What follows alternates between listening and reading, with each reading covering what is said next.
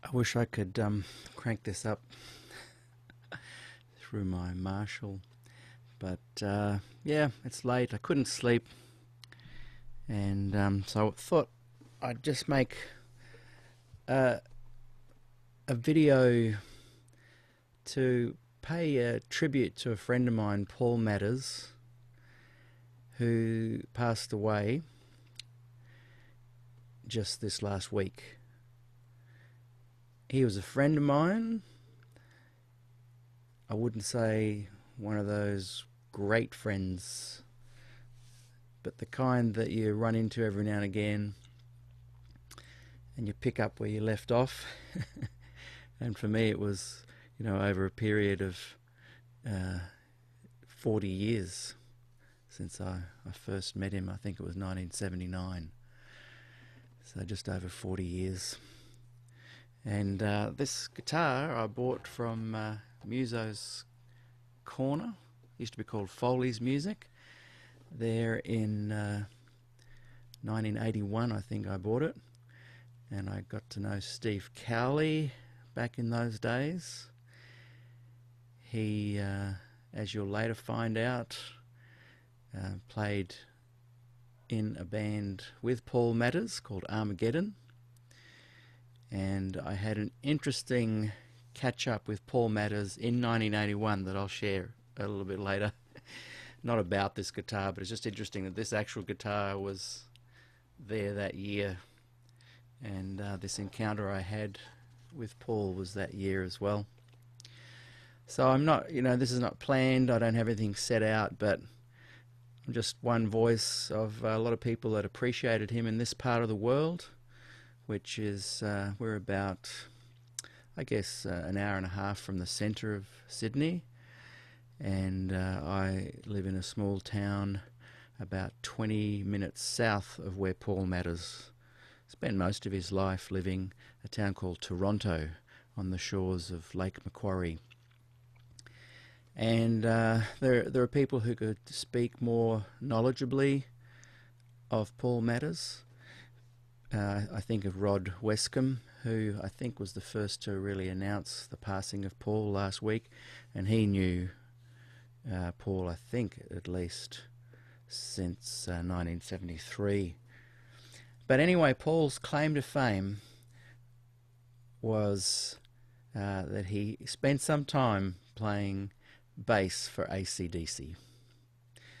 And I just thought it'd be appropriate to share some memories of Paul, because there's not a lot out there on the internet. And like I say, we were friends.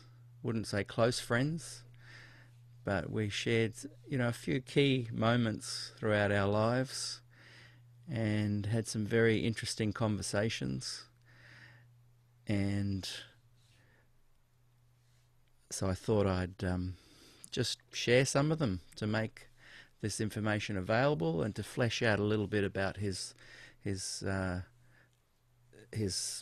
life, I guess, but to encourage more people to do the same. There's a lot of people that will have known Paul. He was a little bit reclusive, but again, these are my memories. They might be wrong. Dates might be a little bit out. I'm a muso. We forget things. But yeah, overall, I just want to, I guess, stimulate some conversation about Paul. And a really interesting kind of moment that happened to me this time last week. So right now, it's a Sunday night, and it's raining outside. The sky is crying for Paul. But I had an interesting moment this time last Sunday night where I went into Toronto, and we'd had some dinner with some friends there at the Toronto Workers Club. And as we were coming home, I stopped at the petrol station, and as I was leaving, so talk about a literal sliding door moment, Paul was coming in to the petrol station, and this is this is an old photo of him, which I think I've just borrowed from perhaps Rod's page. It's not very clear. Come on, focus in there for me. I didn't think this through too well, did I? It's a little bit out of focus there, but you can see that kind of cheeky grin, that twinkle in his eye, slightly bad boy look, cheeky grin, and he was coming in to the petrol station as I was literally going out through the sliding door. Now, an interesting thing, a little aside there, I'm pretty sure his father used to own that petrol station years ago. If someone could confirm that in the comments, that'd be great. I'm pretty sure that his father owned that very petrol station many years ago. So he was probably coming in for a snack, or I don't know, because outside I noticed later he had his one of those scooters, like a kind of a old person scooter. I'm 58 at the moment, and he must have been, I don't know, 5-10 years older than me. He looked a little bit overweight. He looked a little bit kind of jaded, but outside was his mobility scooter, I guess, and it had bags on it, and to be honest, I felt like he was looking a little bit homeless, even though I know he wasn't. That's his hometown there, Toronto. And as he came out, as he was coming in, our eyes connected, and that look I just showed you, that little smile, that twinkle in his eye, that little bad boy grin was just there, like it has always been. And he and I smiled at each other, acknowledged each other, but my wife and 2 little girls were in the car. It was late, and I knew I just had to keep going. Now, I hadn't seen him for a couple of years, or at least a year, and I was torn. I wanted to stop. I wanted to talk to him. I wanted to say, mate, how you going? What are you up to? Let's catch up for a coffee or something. And he had that moment where he just paused for a second, and I paused for a second, and we kind of just kept going, you know, gave each other a little acknowledgement and kept going. And as I went to the car, I saw the mobility scooter, and I hopped in the car, and I said to my wife, I said, that was Paul Matters. I haven't seen him for a while, but he was the bass player for AC/DC in 1975. And I even said to her then, I should have stopped and chatted to him, but, you know, we've got to get home. The girls are tired. My little girls are only 6 and 7. So anyway, a couple of days later, a friend of mine, Chris Wind, local muso guy, great guy, he sends me a message, and I think it might have even been from Rod Westcombe's Facebook page. And he said, Paul Matters is dead. I said, no way. I literally just saw him a couple of nights ago. It can't be. And he said, oh, I'm pretty sure. There's not much out there online about it, but I'm pretty sure he is. And yeah, he a few hours later sent me some other clippings and I think a write-up in Channel 7, on Channel 7 News. And I then went and looked at Rod Westcombe's page. I hope I'm pronouncing that correctly, Rod. I don't think we've actually met each other but I know of Rod. Um, and I read the post that he'd put on there, and I just felt really sad. You know, one of those moments where I I'll I'll never have that opportunity again to just have a conversation with Paul. We will never have that chance to just pick up where we left off and talk about music and this kind of thing. So I felt sad that he'd passed. And in many ways he lived, as I said earlier, a reclusive kind of life. And he had humour and buoyant personality. And I guess in many ways you just knew not to talk too much about the AC/DC era. It had impacted him and hurt him. It's hard to explain because he had moved on as well. He wasn't like a victim or lamenting or crying in a corner or anything like that.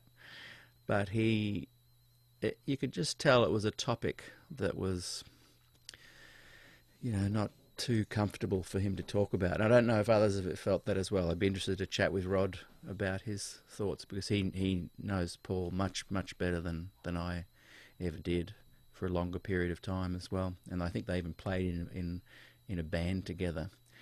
And Paul and I almost played in 2 bands. And I'll share that a little bit later. So I had that moment, that sliding door moment, finding out from Chris a few days later that he's passed. And I just started reflecting, on the times that he and I had crossed paths. And I want to share some of those little key moments. There's some really interesting short stories to tell about Paul. And again, I apologise if my dates are a bit wrong or some of the stories are a bit wrong. I've already seen a little bit of stuff online that it differs to some things he told me that he has told other people, and so either I heard wrong, other people have heard wrong, or Paul may have even misremembered. Is that a word? But again, the key thing is I'm just wanting to share my memories, my stories as a tribute to Paul, and in the hope of encouraging others who knew him to share some stories. So I first remember meeting Paul in 1979. Now, the town that I kind of grew up in most of my life, I've spent most of my life in this town, is a little town called Kurrambong. And as I said, we're 20 minutes south of Toronto, where Paul has been living, and I think has lived on and off most of his life. And the Kurrambong community, particularly back then, had a high number of Seventh-day Adventists in the community. Now, I've left the Seventh-day Adventist Church, but I was born a Seventh-day Adventist. And in 1979, whispers around us young musos who would always get into trouble for our long hair and playing rock music by the local church people. I remember word getting around that a former bass player of AC/DC was going to be in church that week and was interested in Seventh-day Adventism. Now, I don't know if Paul had some Adventist history. Other people can share that. I don't know if maybe his mother was an Adventist or a grandparent. I don't know. I remember talking to him years later, and there seemed to have been some history there, but I'm not sure what it was. Excuse me. As I said, I'm just doing this off the top of my head. There won't be any flash edits or anything. So anyway, a few of us were quite excited about that. And I remember a friend of mine, Mark Menzies, and another friend of mine, Brett Ellum, I think even Glenn Lowe, another friend of mine, we were all quite excited about this because we loved music and we loved AC/DC. So anyway, the day came, the next Saturday, Adventist worship on the Saturday. They go to church on Saturday. Sure enough, there he was sitting in one of the pews. And we'd seen pictures of him because there's a famous picture that I later got a copy of actually from Don Ayres, who was a local businessman. He owned the real estate agency next to my music shop, which is another story that I'll share later because Paul used to come and hang out in my shop. But this is a picture taken of the poster that Don Ayres, I think he had two and gave me a copy. If Don ever watches this, he might be able to clarify that. But here's another picture of that poster. And I wish I'd thought this through more with just getting better quality images. I don't know, maybe there's copyright. I wouldn't be able to do it anyway. But there's Paul up the top there. And you can see, of course, Phil Rudd down the bottom. And Bon Scott, Angus, I think I said Malcolm. And there's Paul leaning in. If you look carefully, you can see that little grin there, the twinkle in his eye. And so yeah, we'd seen that poster. Paul later told me that he was set to do a countdown episode, and I think may have gone to a rehearsal for it. I'm not sure. That's one that someone else will have to confirm or deny. But I do remember him talking about that poster, and it had something to do with some promotion that they were about to do, I think, with Countdown. Could be wrong. But anyway, us young fellas, 5 or 6, 5, 10 years younger than Paul, were super excited that day to see him. We recognised him sitting in one of the pews. And of course, straight after church, we made a beeline for him. And there would have been 6 or 7 of us huddled around him. And, I'm a bit embarrassed by it now, but we immediately were asking him questions about his time with AC/DC. And I remember him being very friendly, warm, kind to us. He was obviously a very intelligent, deep kind of guy. But he'd had some, I think, issues that kept rising later, some health issues due to perhaps some rock and roll lifestyle kind of scenarios that played out with drugs and whatnot. Again, I'm not 100% sure about that, but I've heard that people say the rock and roll lifestyle kind of affected him, and I think later it showed that there was some deterioration in his health that I even noticed in the 2000s as well. So he was kind of a little bit over the rock and roll scene, and he was kind of wanting to make a fresh start, and it seemed that he wanted to explore Adventism. So he was more excited about doing that. But anyway, when we said, we've got a band and everything, and made jokes that we needed a bass player, and I hope Mark and Brett, who hopefully see this later, remember this, because Paul agreed, and I can't remember if it was that day or if it was the next day, to come and check out the band. My memory is it was that day, and we went over to Mark Menzies' place, and Paul might have hung out for lunch. But anyway, I do remember Mark, I think I was playing guitar or maybe even drums. Brett was playing guitar for sure, and Mark might have been playing some piano. And so I just vividly remember us sitting there. They had a big music studio downstairs, and Paul was sitting in a little armchair off to the side. And he just sat there. He said, "Well, play me your stuff."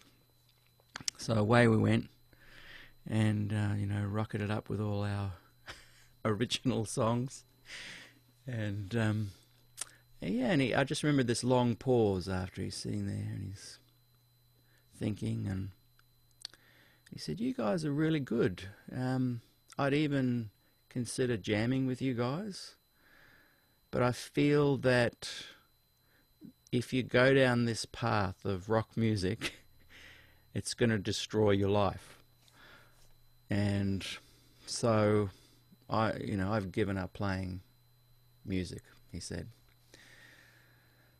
And so we said thanks for listening to us, and we had a chat later. Went on for ages just chatting to him and stuff, and I don't remember much else of that. So anyway, that was 1979. It really kind of drifted apart after that for a year or two. And then in 1981, pretty sure Back in Black had come out in 1980, and I'm pretty sure in February of 1981 they played in Sydney, did a Back in Black show in Sydney. Now, all my friends went to that show, but I didn't go because at that time part of the religion was that you can't go and do worldly, kind of secular was the word they used, stuff on the Sabbath, and they counted that as Friday night, and this was on a Friday night, so they would go Friday night to Saturday sunset. So I missed out going, but I think Brett went, I think Kevin Finch went, and I remember them talking about it at school. So 1979, I would have been in year 10 maybe? No, year 11. Yeah, year 11. And I remember them talking about it at school and just wishing I could have gone, And by all accounts, it was a fantastic show. But anyway, it was before I'd started that year studying in 81 now. So 1980, I'd done year 12. 81's come along. AC/DC have just played in February 81. And I was about to start studying at the local university college. And I'm driving up the college drive there, and in my old Holden Holden station wagon, and there walking up the road was Paul Matters. He had a way of kind of back then walking quite sprightly, he had a bit of a swagger. He was looking good, his hair was good, he looked happy. And I pulled over and wound down the window and called out, "Paul, how you going?" And he said, "Peter, hi, how are you?" And I thought, wow, he remembers me. And he said, "Oh, can you give me a lift? I'm going into Toronto for a jam session." So anyway, he hopped in the car, and just he and I just ended up going, "Yeah, no worries." And I drove him into Toronto. Now, while we were going there, this is the first time I kind of noticed him being interested in getting back into rock and roll, and he seemed both not sad, but reflective, regretful, not envious or jealous, none of that, but he knew that Back in Black was just going like nuts. So any normal person who's been in a band that's gone on to huge fame and you haven't gone along with it because you've left the band, or you've been kicked out of the band in his case, you're going to feel some angst in there or something. But he was also he had that on board, but he also felt really quite excited because where I was taking him was to some kind of jam session. Now it'd be interesting to chat to Rod Westcombe later. Maybe we went to his house. Maybe Rod was playing, because I remember going somewhere in Toronto and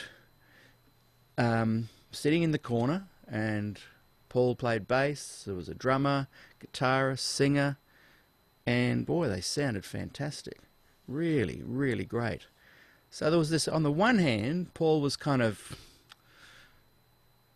a little bit angst-ridden with the fact that the band he'd been in had gone on to huge fame very soon after him, and even, you know, monumental fame with the release of Back in Black. So he had that kind of seemed like annoyance, but he had this passion again playing with this new band he was getting off the ground. So I sat there all afternoon and just listened to this great band and all the songs they were working on, and it was fabulous, really great band. So I'd love if Rod is watching this and could share some information about that. That would be great. So again, lost touch with Paul. Yeah, definitely crossed paths with him over the next 2 or 3 years, but I was flat out studying and surfing and playing music myself.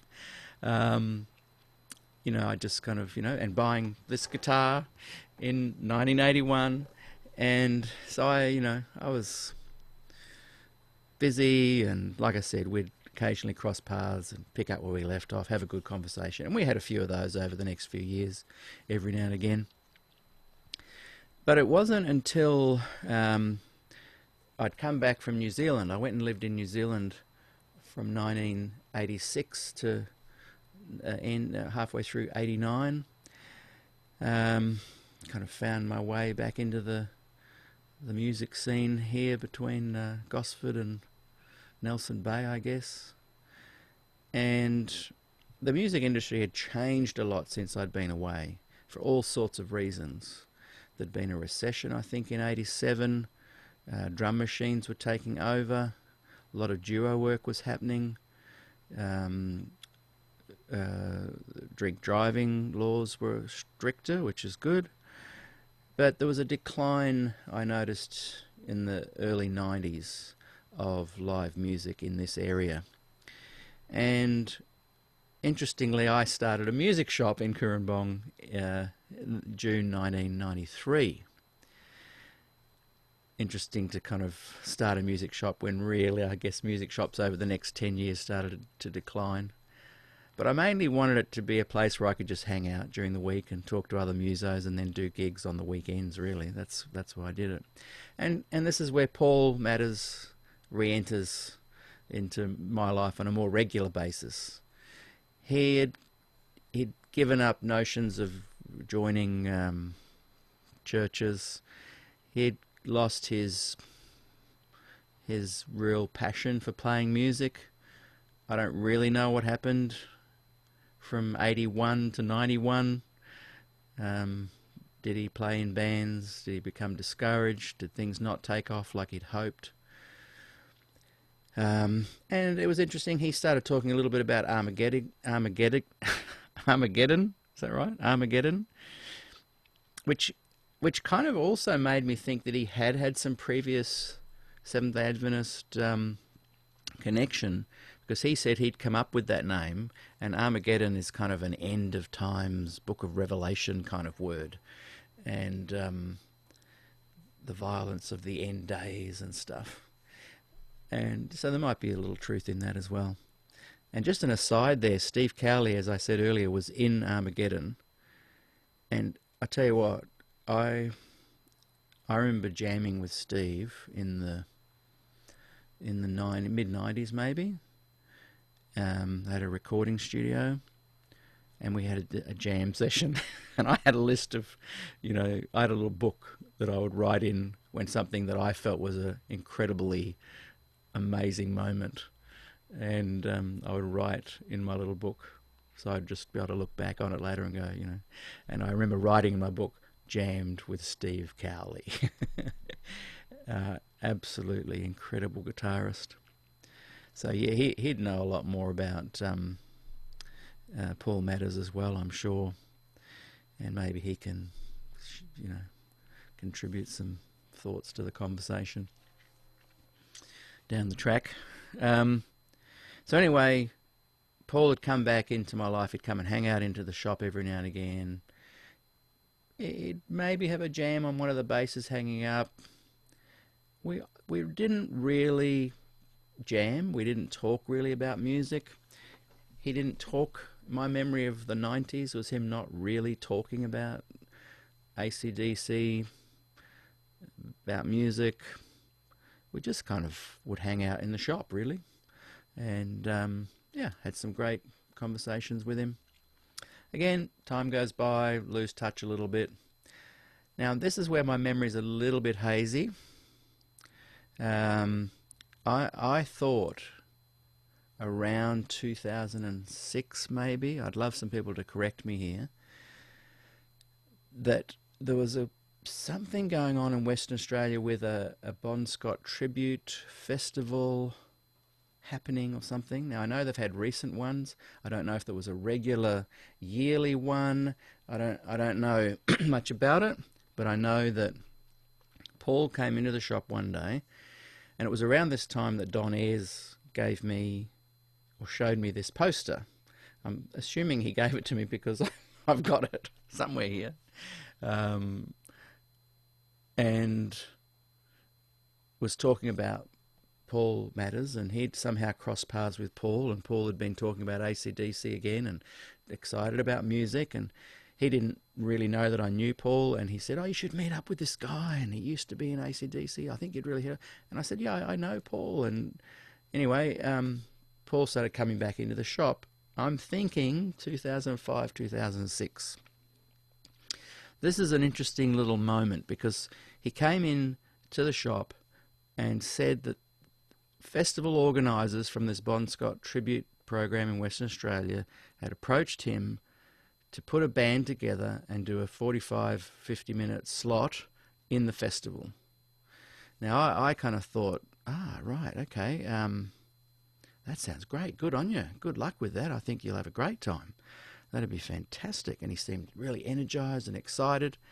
And he said, would you like to maybe pull something together with me? I've lost touch a bit with the local musos, and we get on well, and why not? Let's have fun. Let's go to Western Australia, do a 45-minute gig. And I was like, yep. I think that went in my book just under Jamming with Steve Cowley. Paul Matters just asked if I'd like to kind of get a bit of a band together and play at a Bon Scott tribute festival. So I was in and excited. And I remember contacting my friend Ben Dalton, and he was good friends with another guy who's also now a friend of mine, Dan Spillane. Now Dan, and I might be wrong with the dates here again, had, I think, fourth or fifth in Australian Idol. Maybe I should even check my phone and check some of these details as I go. I've taken a few screenshots, so I'll just refer to that in a minute just to maybe check I've covered that right. And I remember watching Dan Spillane on the show doing a version of TNT. So when I spoke to Ben, he knew Dan. We talked about TNT, and we spoke on the phone, and then arranged a catch-up to talk about it in Sydney. And I remember walking down Darling Harbour by the water there, and Dan had just recently, the show had just recently finished, I think in 2005, season 3. People can fact-check that for me. And everyone was looking at him. It was like he'd walk by, and it was like, wow, a lot of people must watch that show. And, a few people would wave and smile and say, hi, Dan, and this sort of stuff. So in my mind, I'm thinking, wow, this would be great. We have Dan singing, a couple of AC/DC covers. We'll have Paul Matters on bass. Ben and I will play a bit of guitar. And then I thought, let's ask another former AC/DC musician to join as drummer, and this is Noel Taylor. Now, I'd known Noel for quite a few years, and he still lives in the area here. And he had played with AC/DC 73, 74 maybe, he and another bass player. And be great to chat to him about this too. I don't know if he ever met Paul, but I tell you what, he is a terrific drummer to this day.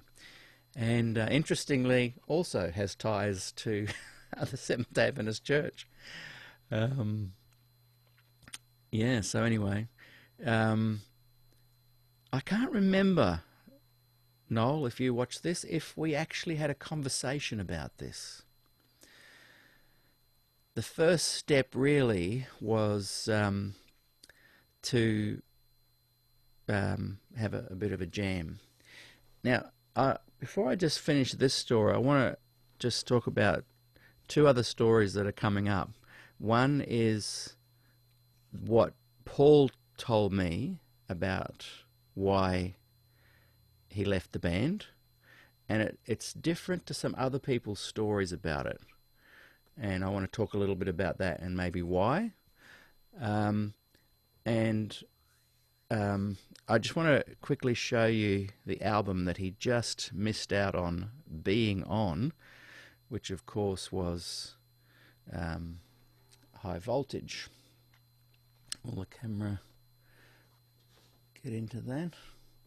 You all know what the cover looks like anyway. There's a bit of a shot of it there. And I want to just share a little bit about that. I mean, it's a long way to the top on it. The jack, live wire, TNT, high voltage, of course. And there's a little aside that I just want to share about that. He told me, because people say that he did not play any bass on that album. So this could be a little bit murky, because when I had a conversation with him in this time period where we were practicing and talking a lot about this festival in Western Australia, this is where he started to really open up about his time in AC/DC, which was a very short period of time, 3 to 6 months maybe, in 1975, I think. And High Voltage came out in 1976, I think. And he might have been talking about some pre-production work, but my memory of what he said to me is that he did play on 1 or 2 of the tracks. But when he was unceremoniously kicked out of the band, that George Young did redid the bass for those 1 or 2 songs, and of course, as we all know, George Young did the bass on the whole of that album. And I'm pretty sure, and there might be some research to be done on that, but Paul told me that he'd played bass on 1 or 2 of the songs and had felt quite upset when the album came out, and he noticed that he didn't seem to mind that George had played bass on the rest of the album, but I think he seemed to lament that his bass hadn't been left on for the 1 or 2 songs that he played. And again, look, there are people, historians, who will know this way better than me. The album definitely has none of Paul on it. It's all George, pretty sure. And people may say, nah, that's rubbish. He didn't even contribute at all. So I'm not trying to make a big claim or anything. I'm just sharing my memories of what Paul and I chatted about. And he felt that he really was disappointed that his bass playing wasn't on that album. Now, whether he was referring, and his memory wasn't quite strong on it, whether he was referring to demos, whether he was referring to just pre-production rehearsals, I'm not sure. I'd love to know more about that. I could be totally wrong. Another interesting little aside that I found from Noel Taylor, and Noel can correct me on this if I've misremembered. I'm pretty sure Noel had or has the first live AC/DC recording ever made. Again, might be wrong. Let's check with Noel. He might watch this and write in the comments or something. And I might even correct some stuff in the comments later as well. But he, I'm pretty sure, had a cassette connected to the mixer of their very first gig in Sydney, with him playing drums, different bass player, Angus and Malcolm, and the other guy singing. He was also an Evans, not the Mark Evans that replaced Paul, but a different Evans. You guys will know that better than me, and I do. I know it as well. I've just forgotten. So anyway, that's another little aside there. So getting back to Paul Matters and I in the shop, now sharing stories about AC/DC, getting excited about playing for this tribute program.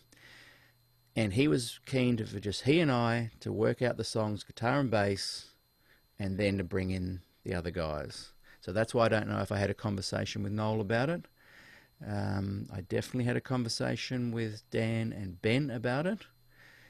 And anyway, I very much enjoyed this time because he was excited and he was starting to share memories.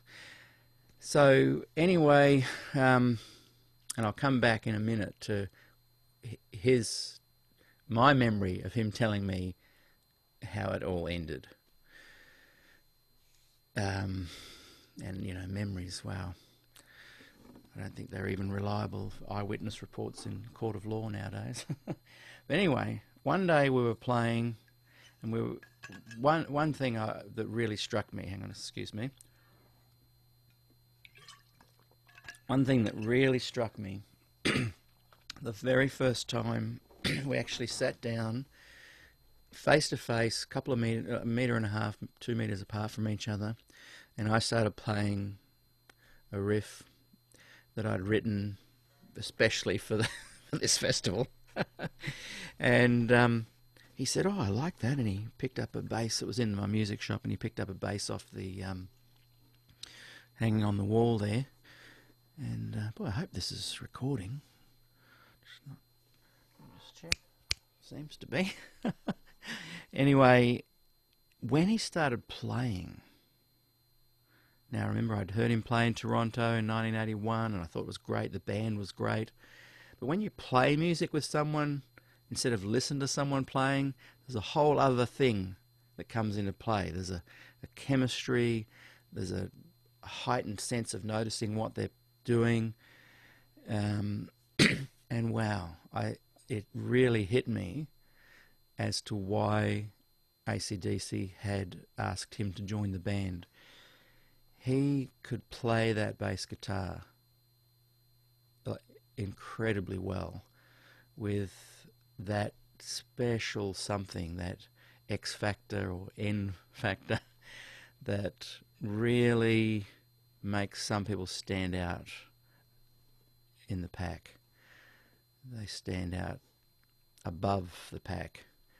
And I just remember getting goosebumps and thinking, whoa, this guy can play, not show off play, but just play in the pocket, play the right notes at the right time, not get in the way,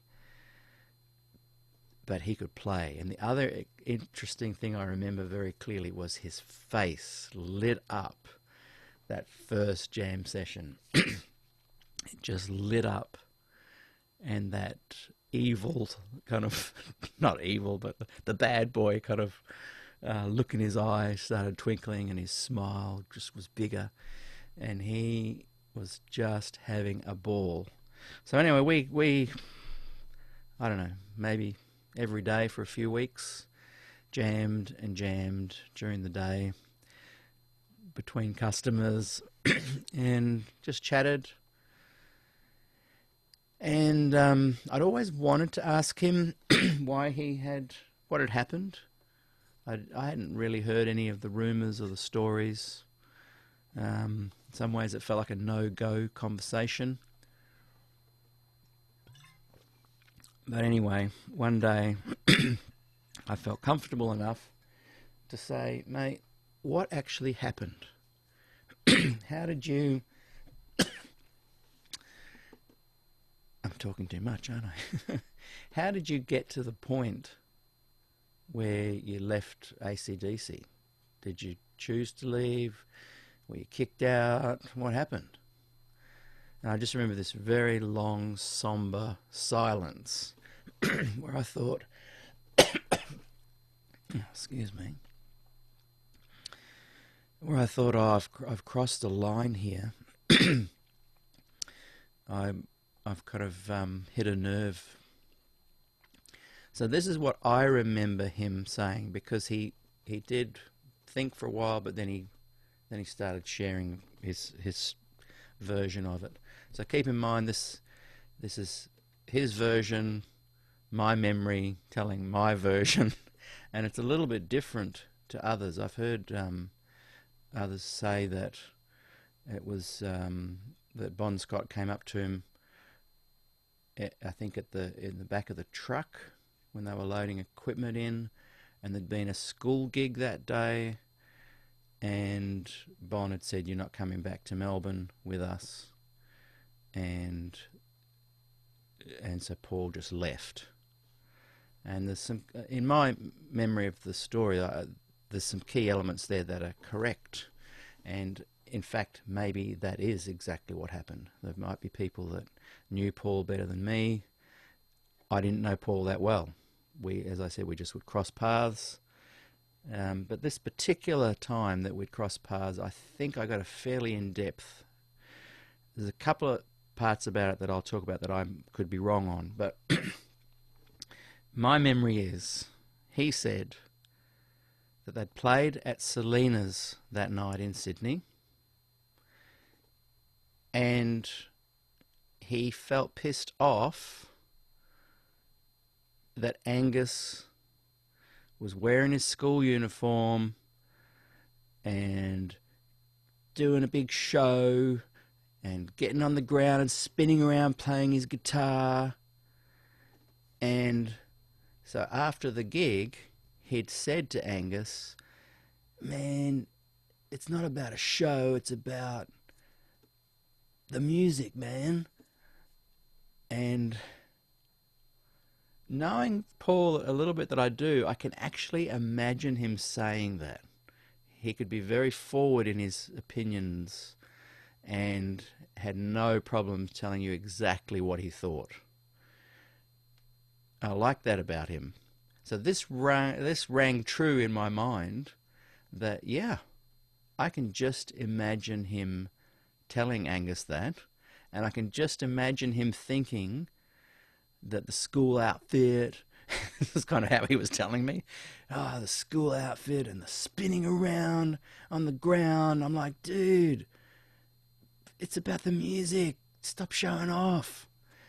And so I remember thinking, yeah, this rings true. And I also remember thinking, dude, you've missed the point of AC/DC. It is a show, and it is about the music.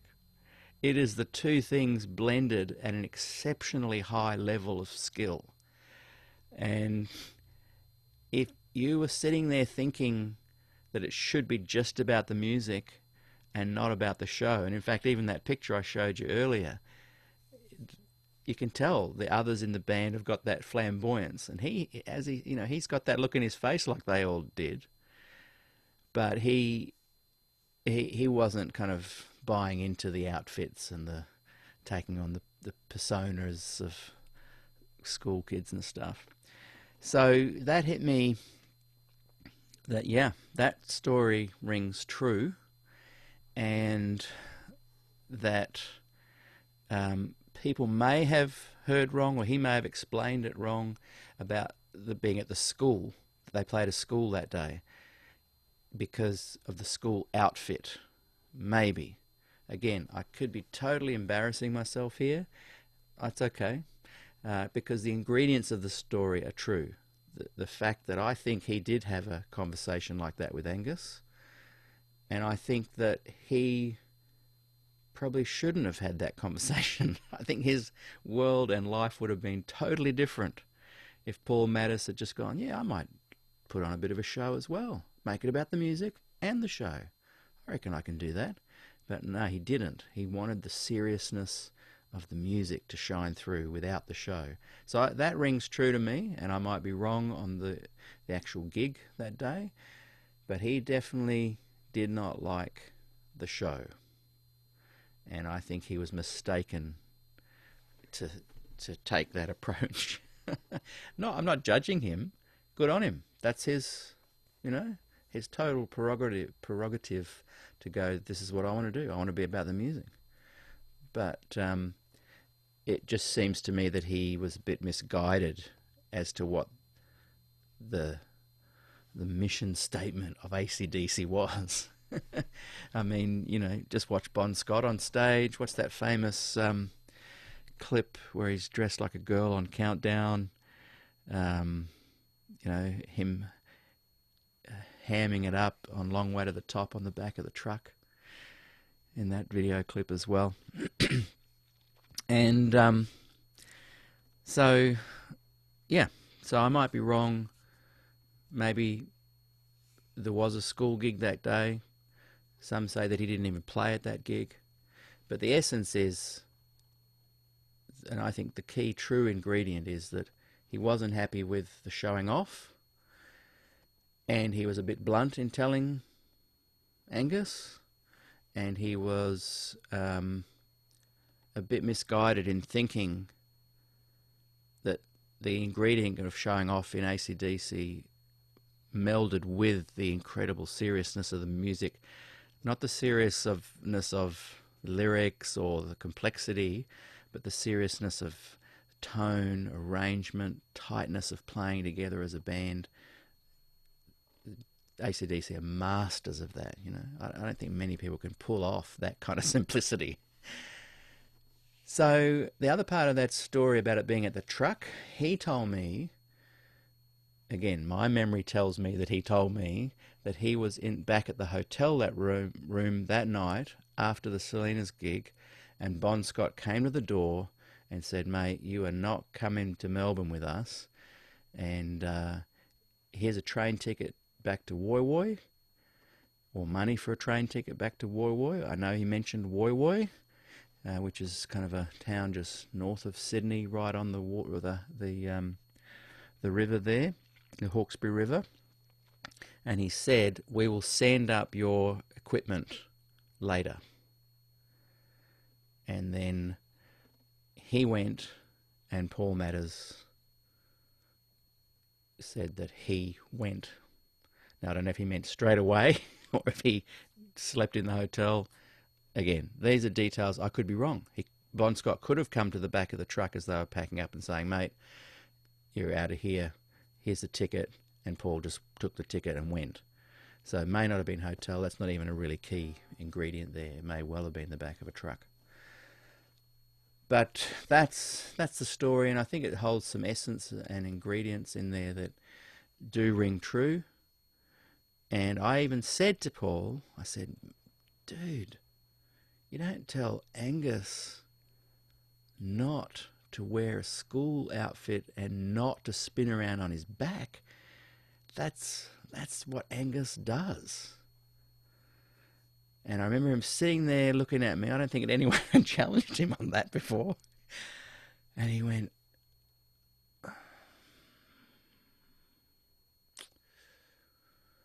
anyway, that's the past.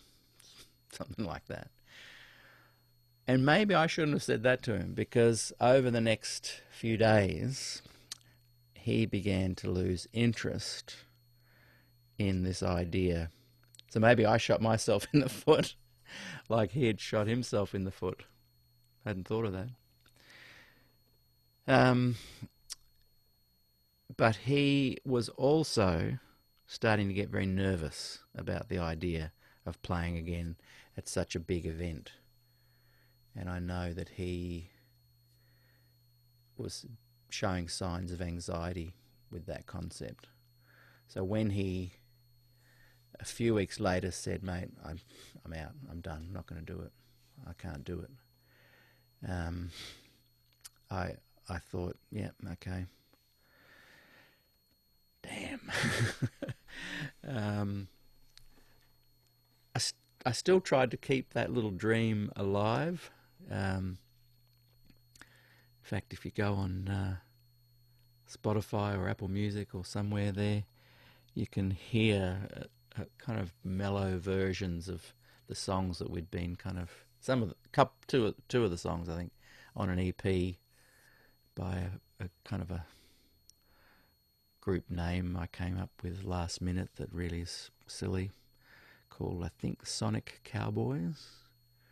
And if you're interested, you can check that out on Spotify or Apple Music. And I remember Felix Rizhevek, who's a good friend of mine, got him in to play bass. I don't know if I ever contacted Noel. I vaguely remember having a conversation with him about it and him being reasonably interested, but we just didn't kind of... I'd had the wind kicked out of my sails a bit, I guess. And Blake Robinson played drums. He's a local musician as well. And I do remember us having a really fantastic jam session one night with Dan Spillane on vocals and myself on guitar, Ben Dalton on guitar, Felix on bass, and Blake on drums. And it just being very special. It was... I wish we'd recorded the jam session. It was very special. Because I guess I thought, yeah, we still might be able to to get in to this festival. And it was interesting because for some reason it didn't happen. But I've got an idea that maybe that year the whole thing didn't happen. Everything just collapsed, caved in. And I remember still keeping in touch with Paul on very friendly terms. We didn't have a falling out. So in some ways he might have even been fine with me telling him my point of view on that, because it definitely didn't affect our friendship. And but I remember from that point on, I never heard of him doing any music again after that. This is when he kind of became a bit more reclusive. I think he started to have some health problems. I don't think he ever had any kind of depression, and his anxiety that I referred to seemed to be more nervousness than like a depression. I think he had regrets always about what had happened. But like I say, he wasn't a depressed kind of person. He wasn't a victim. He wasn't a down in the mouth, poor me kind of guy. He was able to balance this kind of twinkle in his eye and smile and joy for life, along with this kind of bit of a regret. Because let's face it, AC/DC went on to be massive, massive. And Mark Evans took over from Paul and played on several of their classic albums. There's some great YouTube clips of him playing with them in London with Bon Scott singing. And I don't know the story there. I think Mark Evans has written a book, which I'm dying to read and I haven't read. I'd love to read that. And find out a bit more. I have spoken to Mark a couple of times. I don't think he would know me from a bar of soap, but he works at that music shop. Is it Downtown Music in Sydney? Used to work there. There's plenty of information online about Mark. Great musician, great guy.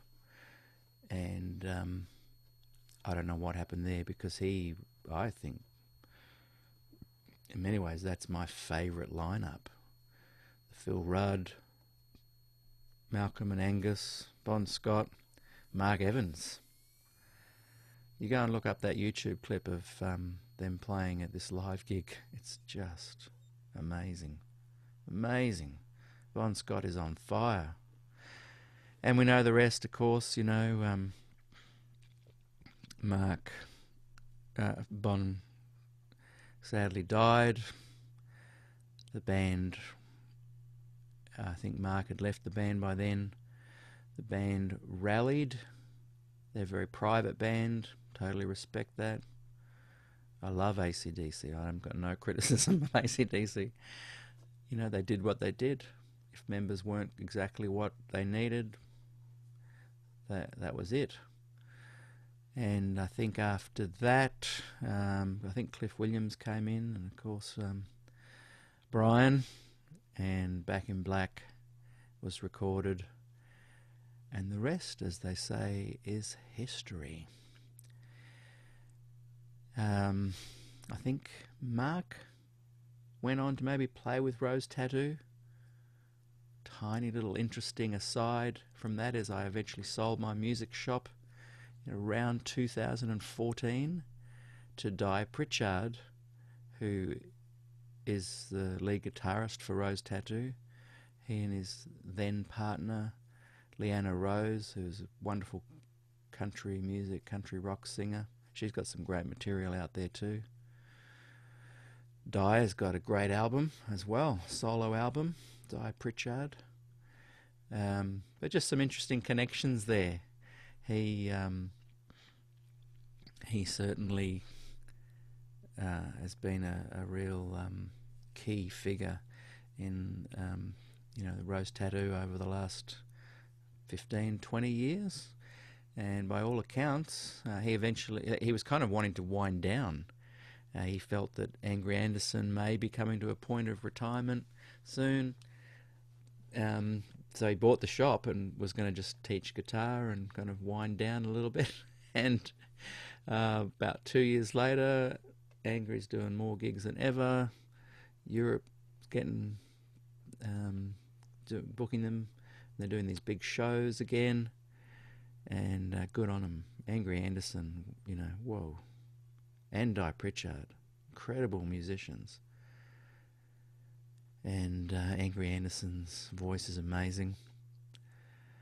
So this kind of Oz rock era, that the Angels and Rose Tattoo and AC/DC, and I won't start listing because there's a long list of incredible music that was produced 73, 74, and I guess that Aussie pub scene went, at least for a decade or so, and still going strong in many ways. I saw the Angels before COVID hit, and Rose Tattoo on the same bill at the Doilo, and wow, amazing, just the Brewster Brothers. And brilliant night. I was standing there right front row. My Sex, brilliant. These guys are touring and playing. Check them out online. Buy their stuff. Go and see their live shows if you get the opportunity. And so, as for me, I can't even look back and go, well, I at least had this moment in the sun.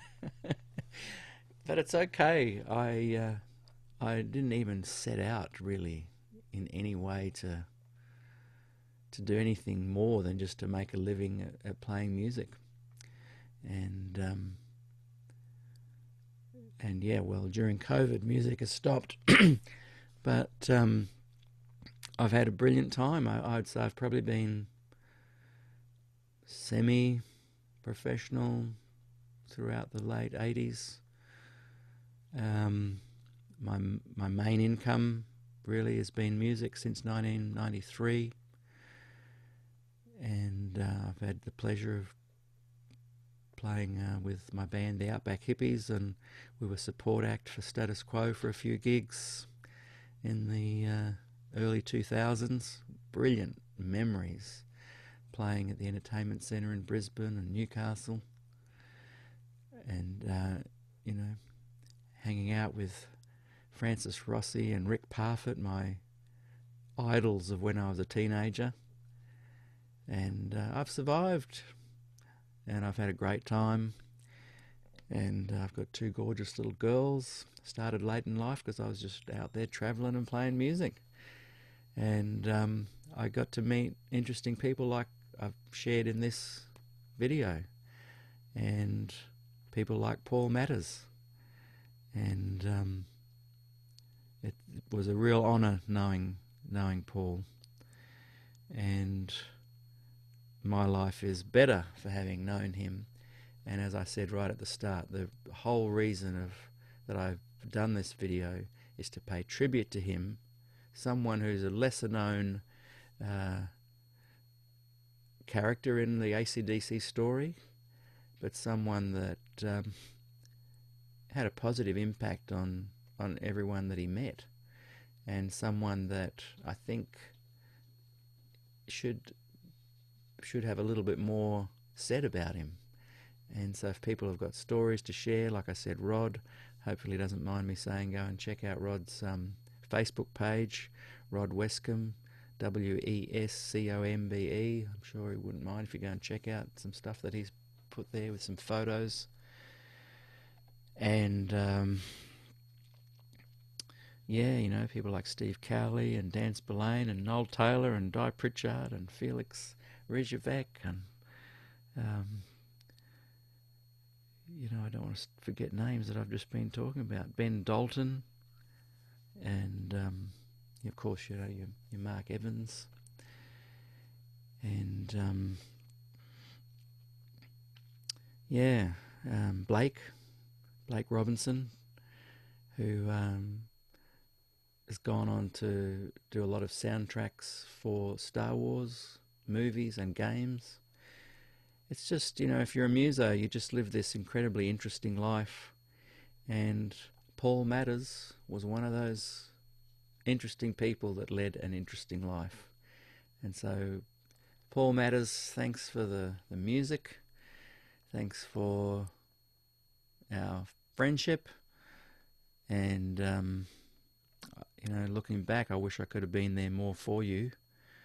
And may you rest in peace. And I will always wish that night, 1 week ago, just really, only a couple of days before you passed, I wish I'd stopped and just said hello.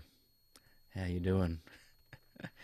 So thanks everyone for listening. I hope it's been a little bit interesting and informative. Let me just quickly check my little list of things here that I was going to look at if I needed to.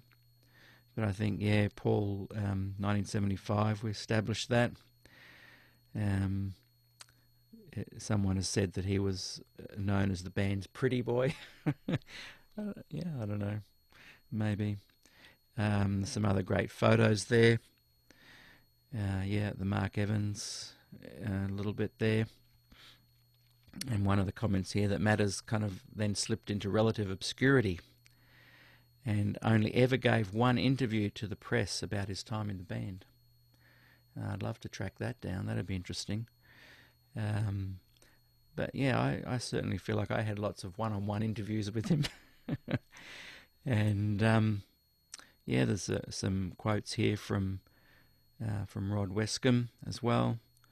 But I think you can find him on his page there. They met in 1973, and Rod said when I was living in Toronto, he would drop into the house in the late hours to party, and he loved to party. And maybe, Rod, this was your house that I was talking about in 1981, that I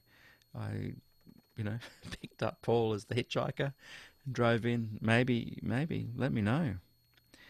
And I think Rod mentions that they even played in a band together after Paul had left AC/DC, and I think he recounts here that they played together in a one-off band. So I guess one gig, does that mean? Called Miss Australia Band. On a ferry on Lake Macquarie. Now that ferry is a famous gig to get. I remember once doing a gig on that ferry as well, once or twice, where you'd set up on this ferry, they'd travel around the lake, and you just rock it up. Toronto's actually a really hard town. I remember a quote from the Bee Gees. One of the guys in the Bee Gees said that Newcastle, Australia, New South Wales, was the hardest audience to win over, but when they were won over, they were the best audience in the world. And I'd agree with that. And I would say that Toronto is the hardest subsection of Newcastle. It's kind of part of Newcastle in a way, on the edges. I would say that if you can win over a Toronto crowd, it's even harder than winning over a Newcastle crowd. I've done many gigs there on that. Is it the Toronto pub on the hill? With my the band still together with the Outback Hippies. And there's a few other interesting quotes there talking about Armageddon. The drummer Les Gully told the AC/DC biographer Jesse Fink that Matters just didn't fit the AC/DC group because he had strong opinions and sensitivity and just played what he liked. And that kind of ties in a little bit with the story I shared earlier as well. I was going to talk a little bit about some of the other members there of Armageddon, but I think we've covered it all. And so thanks everyone for listening, and I've enjoyed it. I couldn't sleep tonight. That's why I came out into my shed and thought I've just got to get this off my chest.